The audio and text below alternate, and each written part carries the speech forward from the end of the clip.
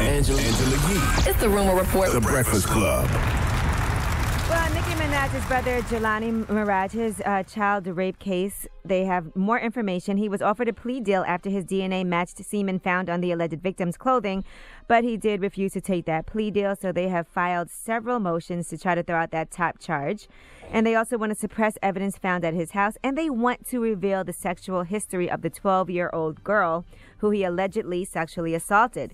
Now, according to Jelani Miraj's lawyer, David Schwartz, he said, "We believe the truth will come out. The complaining witness in the case and others have a real motive in this case to lie. This never occurred, and Jelani is completely innocent."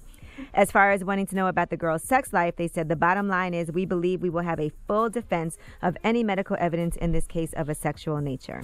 Listen, all I know is that is just reminding me to tell y'all, don't let anything distract you from the fact that Nicki Minaj got bodied over the ether instrumental, got hit with another one, and has yet to respond. All right. Okay. Now, in the meantime, there is a sex tape that may be coming out in its entirety soon. There's some snippets now and some pictures. And that sex tape features Rick Ross's ex-fiancée, Lyra Galore. Now, this was posted on Famulous. They're saying at first that it was Lyra Galore with Lance Stevenson, but now they're saying that Lyra Galore's sex tape is with a different person and that there are two sex tapes with Lance Stevenson with different women. So I don't know what's going on, but Lyra Galore responded via Twitter. She said, "Y'all never seen nobody SD before?" Damn. What's SD? Everybody let's relax. Oh. Perform fellatio. Is what Is she naked on it? Yes. I wouldn't mind seeing that. You want to see the pictures?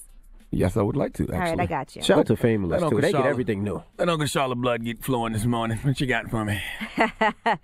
All right, Too Short is the suspect in a rape case. Now, there is a victim, and I actually had seen this story quite some time ago. It's a woman that was signed to him that is trying to say that he took advantage of her. She was a virgin when she met him. She says on November 1st, she was at an L.A. residence with Too Short when he allegedly sexually attacked her. She told the cops that she's a virgin, and she said that her provocative video should not suggest that she gave any form of consent. So she did go to the cops about a month after the alleged incident. Now, according to Too Short, he's saying he never had any sexual contact with the victim. She was on his record label. He dropped her, and that's when she came up with these allegations. Well, Jesus Christ, you ain't got nothing good. You ain't got nothing light this morning. You got 2 rapes, a child molestation, and a sex tape. All right, I got 3 good things for you real quick. Okay. Ready? Some quick hits. Dave Chappelle Netflix special. Boom! Drop on a clues bomb for Dave Chappelle. There's a premiere date for that, March 21st. Here's a little sneak peek. I know I've been gone for a very long time.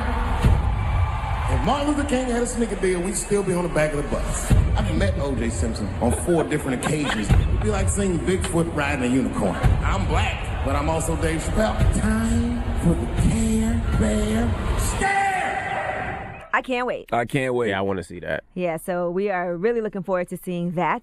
All right, also, Lil Wayne has announced tour dates. He's doing his Closer to You tour. That's Closer with a K, of course. And that's going to kick off April 14th in Louisiana.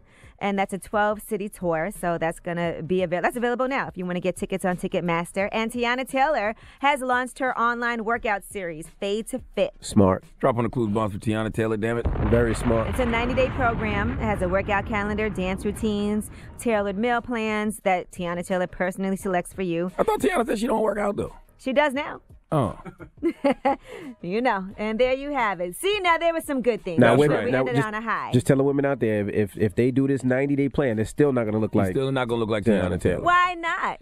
Maybe you can. Let's be honest. You might get close. You get close, but not. Listen, the plan is if that's what she did, maybe you can. Don't tell. Why are y'all trying to make it negative before they even start? You know what? You're right. I mean, if they stick to the plan, and they work out, you're right. Stick to the meal plan, they could look like Tiana Taylor. You know, anything is possible. Anything is possible in 90 days. It depends on where you start. It depends on where you start, but right now we just need to keep in mind to not let any of this distract you from the fact that Nicki Minaj got bodied over the ether instrumental, got hit with another one, and has yet to respond. Okay?